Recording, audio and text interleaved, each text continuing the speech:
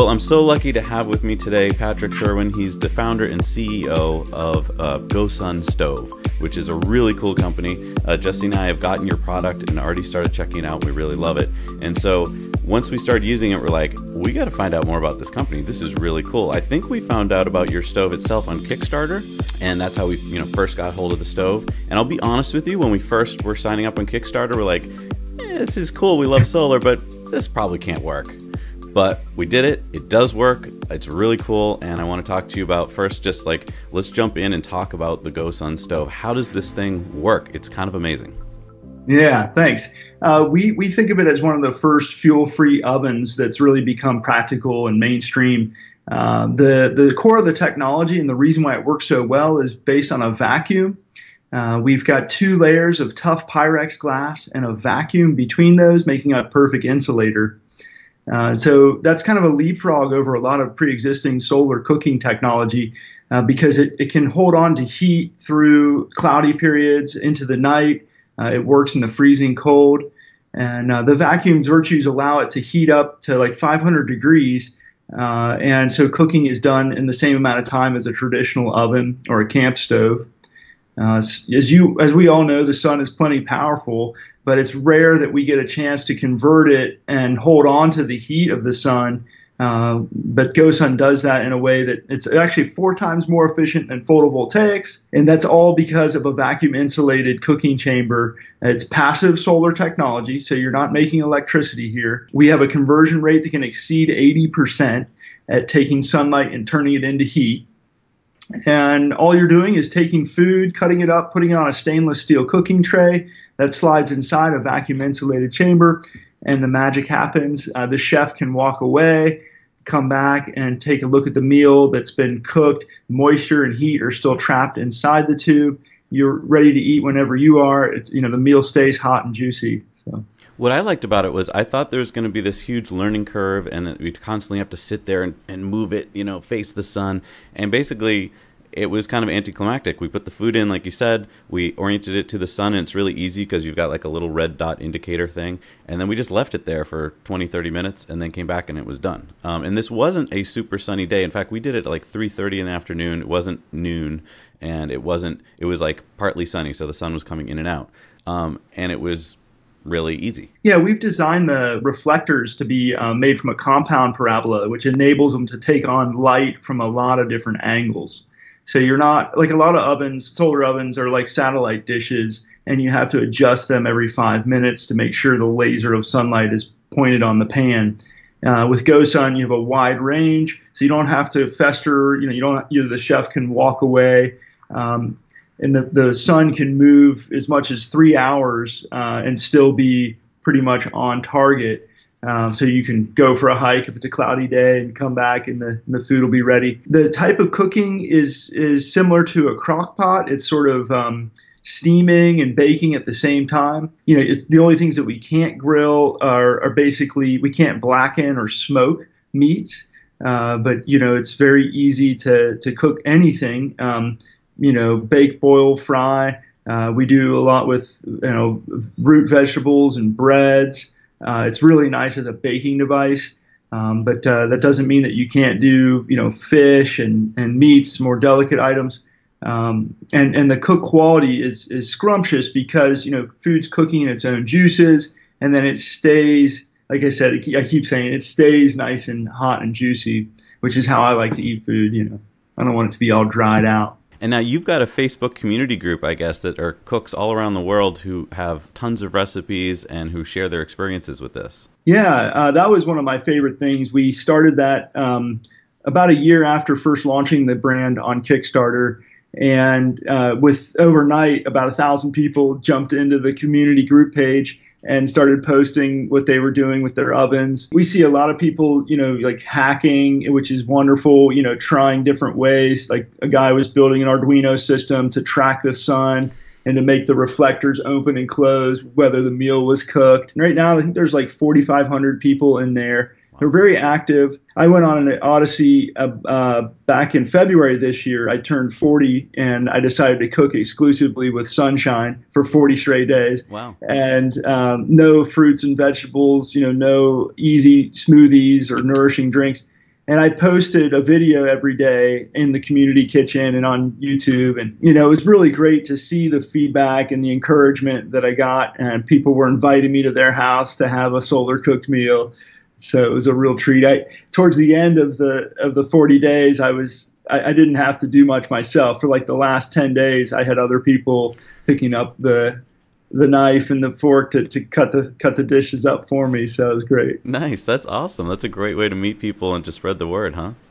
Definitely. Now, I'm really fascinated in your story, your background. How did you first get into, like, you're a tinkerer, you're an inventor. How did you start? Where are your first memories of tinkering? Oh, that goes back to, as a kid playing around with Legos or, helping dad fix the car.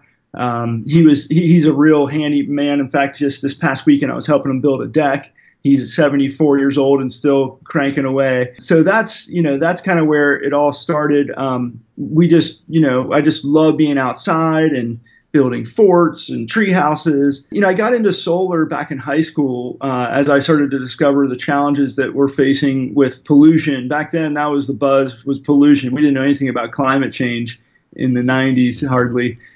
So I wanted to come up with solutions to change, the course that we're taking towards, the challenges that fossil fuels have created. And in college, I was lucky enough to find a solar company in the phone book. And I called them and called them and got a job.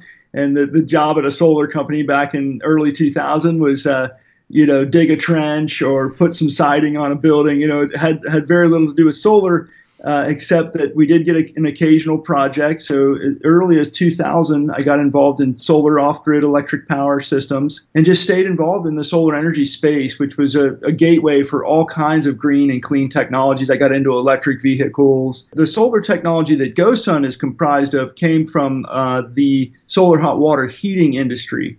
So I took a solar collector off of a rooftop in the year 2001. It had been installed in the early 80s, and the guy didn't want it any longer. So I took it home instead of sending it into the dumpster. I thought maybe I could, reuse this or repurpose this for something. It was only about 1.25 inches in diameter and 6 feet long. So I decided I'd throw some hot dogs in there. Seemed like a natural fit because it was very hot on the inside.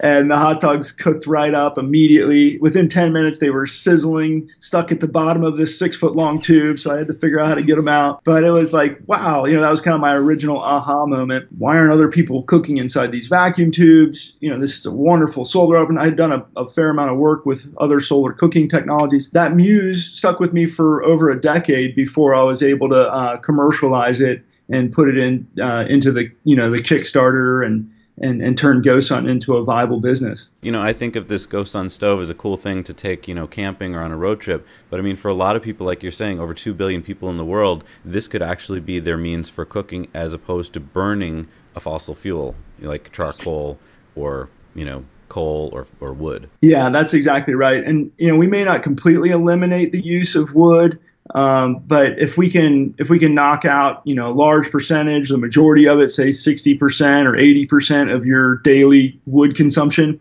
then we've done a great job. And so right now we're working on several continents. We're in South America, Latin America, and in Africa. We're really trying to get people to at least cook like staple grains and beans and corn and inside our stove. So those things take a lot of energy and a lot of time. And you can, kind of mix up the water, add the dry beans, toss it in the sun, and then you can go back to the field or school or what have you. And then when you get home, the beans are cooked, and then, maybe you use fire to make up the sauce or, some fried meat, what have you. So that might be more of a traditional reality, but the beans could be made in the oven, which is 80% of your caloric intake. And so we think we could have a real breakthrough in these environments. And we think that we can make our stove cost effective, yet to be seen whether we can, really affect change on the magnitude that we're looking for. But we'd like to see our stoves being built and implemented in these environments at a fair market price that's totally affordable by people in poverty. That's so awesome. If viewers of ours are interested in checking out your stoves, I mean, what's kind of their next step? Maybe they've watched this right now and they're kind of on the fence. They're like, this is cool. Where would you steer them next? Should they go to your website? Should they watch some of your videos? Yeah, check out our website at gosun.co. And then if you're on Facebook, you might enjoy seeing what other people have to say or do. Facebook.com/groups/GoSun is where our community group is.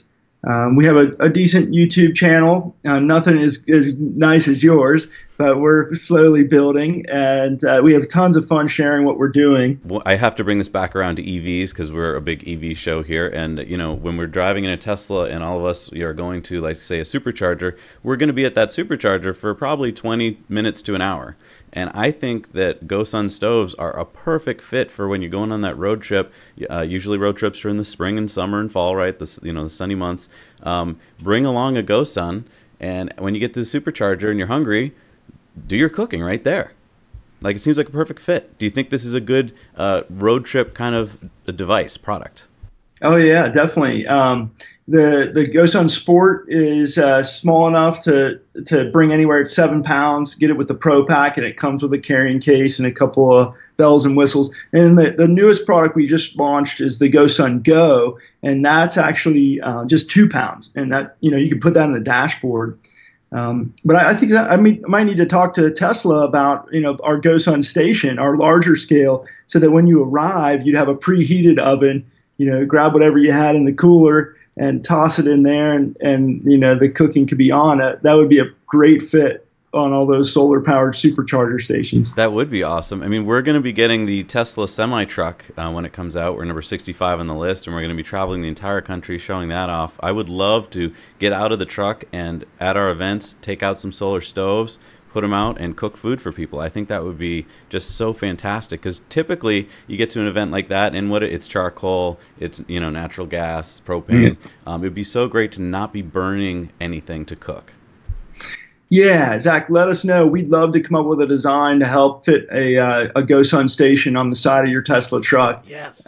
Yeah, I mean, that would be a dream come true for me as well. And when I did that 40 Days of Sunshine, I left the station out in the sun every morning, every night. It was just out there, and that product really served. I mean, it kept up with any hunger demands I had, and I had more excess food to feed the community. So, yeah, I'm all about it. We're actually launching a solar electric hybrid stove as well. So that's going to be super exciting. That's coming out on Kickstarter here very soon, in fact.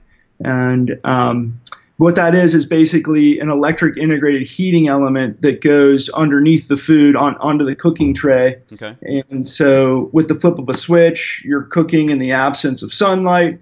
You're using 150 watts as opposed to 1,500 watts on the traditional stove at home. Wow. And so that enables you to do remote cooking. So, you know, which is thanks to the lithium ion battery advent. I mean, we can run the stove off of a small, can't remember the amp hours. I think it's like 45,000 milliamp hour little battery. You know, it's maybe 2-3 pounds, couple laptop batteries. We can run and cook an entire meal for the family. That's so cool. Yeah, I would love to talk to you further offline about, you know, we've got the cooking show, the vegan cooking show with Brent and Bobby, and I think it'd be great if they started cooking some meals, solar, hybrid solar. That would be so exciting to do. Yeah, well, we'd love to style you out. You guys are right up our alley, and thanks for sharing the good word. I love that now I know. Thank you for doing everything you're doing. Thank you for all the tinkering. I love that you're not stopping. You're coming out with new products. So please let us know when that Kickstarter comes out so we can let our viewers on Tesla Time News know about it, because I think a lot of our viewers would be totally into this new product. Yeah, absolutely. Thank you. I think there's a great alignment here with what you're doing. I mean, we're one of the buzzwords we've used is energistas. You know, we're interested in making sure everyone is literate about their energy use and their production. And, you know, we'd love to help fuel people's lives and fuel their brains and keep inspiring. That's what this is all about. I mean, we can basically power our own lives thanks to, you know, what you're seeing with Tesla and Solar City. You know, this technology, you know, is something I've been a part of for a couple decades, and I firmly believe I'll be solar powering my entire life within the next decade. And I'd like to see, everyone around the world get closer and closer, as we all know we need to. That's so awesome. Thank you so much, Patrick, for taking the time today to talk to us. I'm so excited about your company, and we'll definitely be talking to you soon. All right. Yeah, and thank you, Zach. Now you know. Thanks, Patrick.